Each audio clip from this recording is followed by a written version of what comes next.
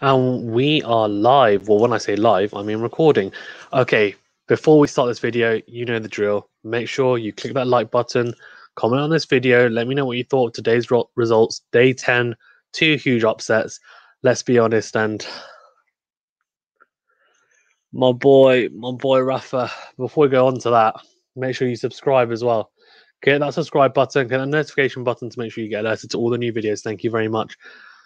Now I can carry on. And 1 second.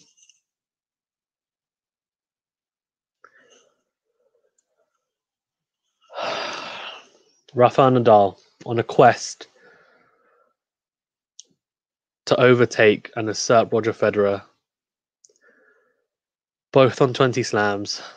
The quest, the race for the most Grand Slams.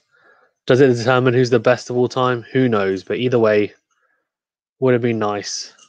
He's going to have to wait till the French because Stefanos Tsitsipas, my pick actually to win the Australian Open, completely puts on a gritty performance, I think, to say the least, and one of the best performances of his career so far. 2 sets to love down, and this is only the second time that Nadal has lost a 5-set match, and we're talking about out of, I think it was 2-2, 6-2 in matches where he's been 2-love up, and then he's gone on to lose. The only other person to do it, Fabio Fognini in 2015. Rafael Nadal, why? That's basically how I'm feeling at the moment because yeah, it's sad. I wanted to try and be objective, but as you can tell, it's pretty hard. Let's go into this match, though, very briefly before going on to the others. So I watched pretty much all of this match and live streamed it as well, and I had some really good receptions. So for those watching this video and who also watched the stream, thank you very much for your support. I really appreciate it, and also all the comments and questions. And the streams are really good fun, actually. I think that's the second proper stream that we've done. We also did Djokovic versus Zverev. We will be doing Djokovic versus Karatsev tomorrow as well. So yeah, please do tune in. Ask away. Ask as many questions as you want. Make sure you like the video as well. And get involved because it was a huge amount of fun. Really enjoyed it. And look, I mean, Stefanos Tsitsipas, as I said, he was my pick. But as soon as I saw that he was going to potentially play Nadal in the quarters, I was like, oh, man. And to be honest, I had a bad feeling that Tsitsipas would win this. But then when Nadal went 2 sets to love up, and the way he was playing was just phenomenal, I was thinking, Nadal's got this. Nadal's got this. The forehand was just firing on all cylinders the first 2 sets, and his serving, and to be fair, his serving was, I think, pretty phenomenal throughout the whole match, I have to say. So I don't think it was that. He served so well to Tsitsipas's forehand, actually, on the edge side. So he's serving into the forehand, out wide, on the on the juice side for him. So on the juice side for a right-hander, serving to Stefanos Tsitsipas's right hand. So his forehand, and really you think his weapon, but he just went big to that side, served a number of aces on that side, and I was really, really impressed because it's not the natural lefty serve, right? The natural lefty serve is to serve down the tee on the juice side and go into the backhand, and kind of you naturally get that swing away from the backhand as well. But he didn't. He utilized the one to the forehand, but he really did hammer it. And I think he actually hit more aces in Tsitsipas in the match as well. So really, really impressive. But it just wasn't to be. And I think in that third set, it went to a tiebreak. Tsitsipas actually hadn't won a single point on Nadal's serve that whole set until the tiebreak. So think about this: Nadal's won every game to love, but it doesn't matter. Because in tennis, it's not just about holding a serve. You've got to break, or you've got to do one of the tie breaks.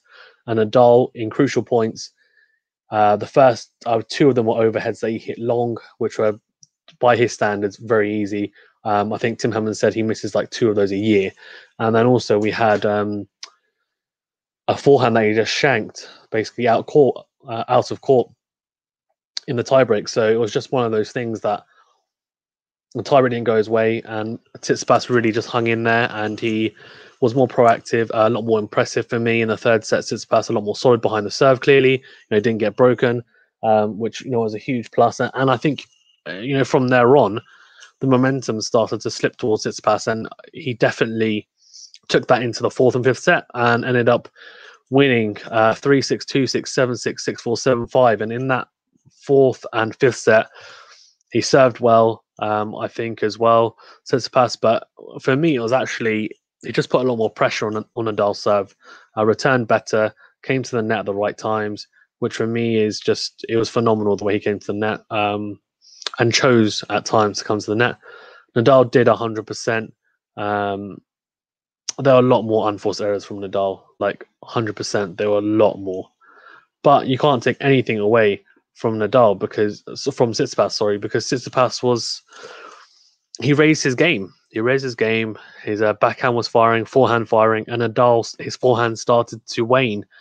A lot of unforced errors on that side. I think he actually ended up on more unforced errors than Tsitsipas. Now, you would never expect that from Nadal. You expect him to get hit off the court, but to have a more error-ridden game than another opponent, apart from maybe someone like Djokovic, you just don't expect it against anyone else. So credit to Tsitsipas for hanging in there, weathering the storm, and then coming back strong. And he was very impressive, and he sealed it with a fantastic backhand down the line. And on he marches, and I really hope that he wins it. Like, he apart from Nadal, he's probably, I think him, Thiem and Nadal are probably my favorite players to watch on tour. I mean, all of them are fantastic to watch. But in terms of kind of personality and also the way they play, also I don't know them personally, but from what I can tell, they seem, they've definitely taken a liking to them. But anyway, so on rolls the number 5 seed from Greece, and as I said, one of the best wins of his career. Then sticking to the men's, Medvedev came through in straight sets against Rublev, the number 4 seed versus number 7 seed, 7-5, 6-3, 6-2. I'm going to be honest, I didn't watch a whole lot of this game. But Medvedev is just such a tricky opponent, and now he's facing Tsitsipas. Tsitsipas has come through a 5-setter. He did also, though, get a walkover against Berrettini. I'm assuming he's still going to be pretty fresh. They've also got 2 days now, so they're playing on the Friday. I think the safe money's on Medvedev because he's made a Grand Slam final before. Tsitsipas is someone who I think he's going to have to really adapt, and it's going to be such a different type of player to what he just faced against Nadal, who's heavy topspin. Medvedev is someone who hits the ball very low with the net. It's very skiddy, very awkward. So interesting to see how Tsitsipas adapts. I think it's difficult to not edge slightly towards Medvedev, but let's see how it goes. I think it's going to be a fantastic match, and the next gen superstars, right? Like, it really is, and fantastic to see that one of them will make the final. Moving into the women's, Ash Barty, this is the biggest upset. Like, the Nadal one's a big upset, but for me, I wouldn't have been I wasn't so surprised at Tsitsipas winning. Like, if Tsitsipas had won that in straight sets, I would have been like, do you know what I mean? Like, it just wasn't for me. Even as a Nadal fan, I just know at the Australian, he's only won it once. I know he's won the US Open 4 times, and I know that he's still a very good player on the hard. But Tsitsipas is suited; his game is more suited to it, and he's a very good player. And I'm never surprised if someone like Tsitsipas would beat Nadal because he's very good. Muchova, on the other hand, the 25 seed from the Czech Republic, she upset Pliskova. And now she's gone on this little run. She's gone on a very good run, and she's beaten the number 1 seed, Ash Barty, the home favourite from Australia. Ash Barty took the first set 6-1, but after that is all Muchova. So she ended up winning 1-6, 6-3, 6-2. And to be honest with you, like, what an upset! I just thought, I'm going to be honest, and I have to apologise to Muchova because I just thought this was going to be an easy win for Ash Barty. Wasn't to be. Great win from Muchova. She marches on, and she'll be facing the number 22 seed from America, Jennifer Brady, who beat Pegula, who's been on a fantastic run of form, but beat her 4-6, 6-2, 6-1. And they'll be facing off in the semi. So we will have 100% a new Grand Slam finalist in the women's, because neither of these players have made a Grand Slam final. And in the other Grand Slam semi-final, For the women's, you've got Osaka versus Serena, which, I mean, and no offense to these guys, but I think they would happily have me say that could easily be a final, because those two have won Grand Slams. Serena, I mean, she's arguably the GOAT of tennis. So yeah, I mean, just incredible stuff, and really looking forward to that. Okay, matches to watch tomorrow, because I don't think I need to do moment and surprise. Surprise of the day is obvious. Ash Barty, come on, getting beaten, the number one seed. She was one of the favourites, home favourite, losing to Muchova. And moment of the day for me, Tsitsipas with that backhand down the line to seal it against Nadal. Matches to watch tomorrow. I mean, there's a lot. There's a lot to look forward to, isn't there? There really is. I mean, tomorrow there is Djokovic versus Karatsev, which is an absolute peach. Like, absolute peach. And when I say absolute peach, I really mean it. Interesting that they've got both women's semi-finals tomorrow. So Osaka versus Serena, then Muchova versus Brady.